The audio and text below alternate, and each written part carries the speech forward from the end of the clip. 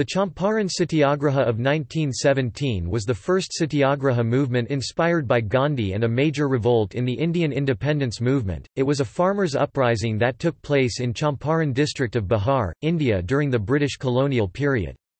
The farmers were protesting their having to forcibly grow opium with barely any payment for it. When Gandhi returned to India from South Africa in 1916, and saw peasants in northern India oppressed by indigo planters, he tried to use the same methods that he had used in South Africa to organize mass uprisings by people to protest against injustices. Another important satyagraha that followed the Champaran revolt was Kheda Satyagraha. Indigo was forcibly grown by the British in North India since 1750 to extract opium for the British trade to China, and then smuggled to USA where it was illegal. Champaran Satyagraha was the first popular satyagraha, standing up for truth, to be started, but the word satyagraha was used for the first time in Anti-Rowlatt Act agitation. Champaran gave direction to India's youth and freedom struggle, which was tottering between moderates who prescribed Indian participation within the British colonial system, and the extremists from Bengal who advocated the use of violent methods to topple the British colonialists in India. Champaran is a district which comes under the state Bihar.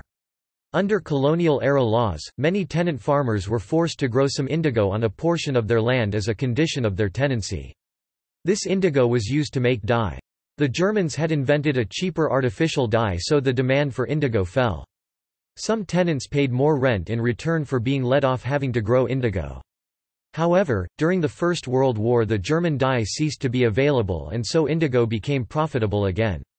Thus many tenants were once again forced to grow it on a portion of their land as was required by their lease. Naturally, this created much anger and resentment. The crisis opium indigo started being grown commercially in Berar, today Bihar, Audh today Uttar Pradesh and Uttarakhand, and Bengal in 1750 by the British East India Company, primarily for export to China, UK and Europe.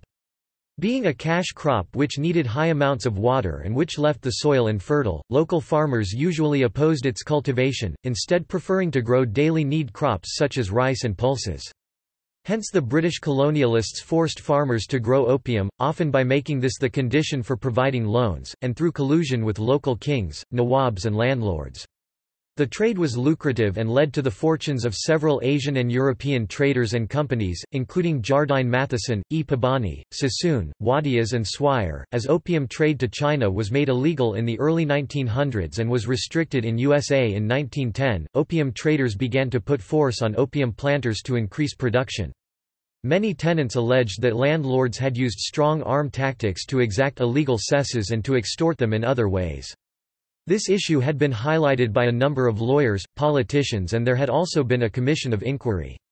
Ganesh Shankar Vidyarthi and Peer Munish published The Condition of Champaran in their publications, because of which they lost their jobs. Raj Kumar Shukla, and San Raut, a money lender who also owned some land, persuaded Gandhi to go to Champaran, and thus, the Champaran Satyagraha began.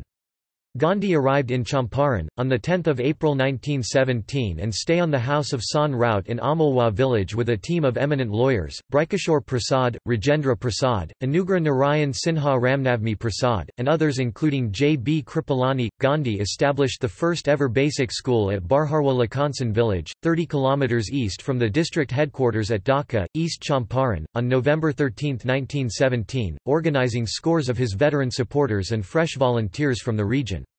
His hand-picked team of eminent lawyers comprising Dr. Rajendra Prasad, Dr. Anugrah Narayan Sinha and Babu Brikeshwar Prasad organized a detailed study and survey of the villages, accounting the atrocities and terrible episodes of suffering, including the general state of degenerate living. Building on the confidence of villagers, he began leading the cleanup of villages, building of schools and hospitals, and encouraging the village leadership to undo purdah, untouchability and the suppression of women. Gandhi set up 2 more basic schools at Bitiharwa with the help of San Raut in West Champaran and Madhuban in this district on November 30, 1917 and January 17, 1918, respectively. The purpose behind setting up these schools was to fight illiteracy and generate awareness among the rural people.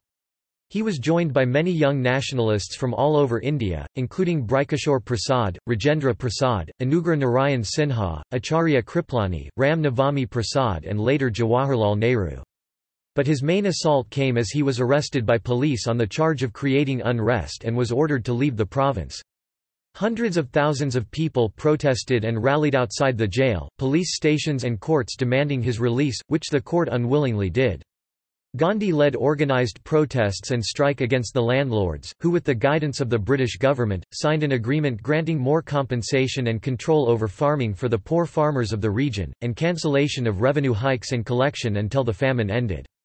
It was during this agitation, that first time Gandhi was called Bapu father by Sant Raut and Mahatma great soul.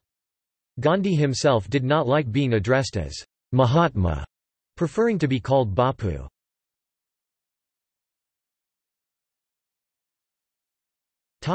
Centenary celebrations. The series of celebration began on 10 April 2017 with a national conclave or Rashtritiya Vimarsh where eminent Gandhian thinkers, philosophers and scholars participated. The conclave facilities was inaugurated for this purpose. The event was organized by Education Department and Directorate of Mass Education being the nodal office. XML Prime Minister Narendra Modi on 10 April 2018 attended the concluding ceremony of the Champaran Satyagraha's centenary celebrations at Motihari in Champaran district of Bihar.